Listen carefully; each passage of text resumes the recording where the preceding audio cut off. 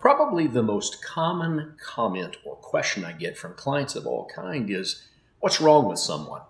And I go all geeky on it because if you've ever heard of the bell-shaped curve, it looks like a bell, and what it means is that any attribute of any kind, initiative, motivation, follow-through, is represented in the population in a bell shape, meaning there's a few high outliers and a few low outliers and everything in between with a lot in the middle.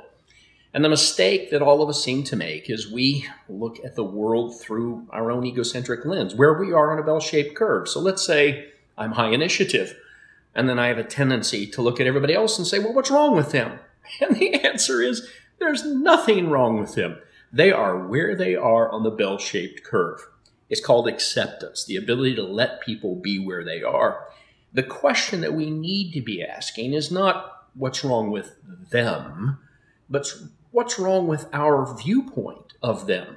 Or as my longtime mentor, Master Sam Wise, used to say, Ron, the problem's not with them, the problem is with what you think of them. That is truer than any of us might imagine. But we're so egocentric, we can't see that. We think we are normal and everyone else is abnormal. So if you want to change your relationship to pretty much everybody in the world, stop wondering why they're different. Start wondering why your viewpoint needs to be different. That'll change your experience of everyone all the time.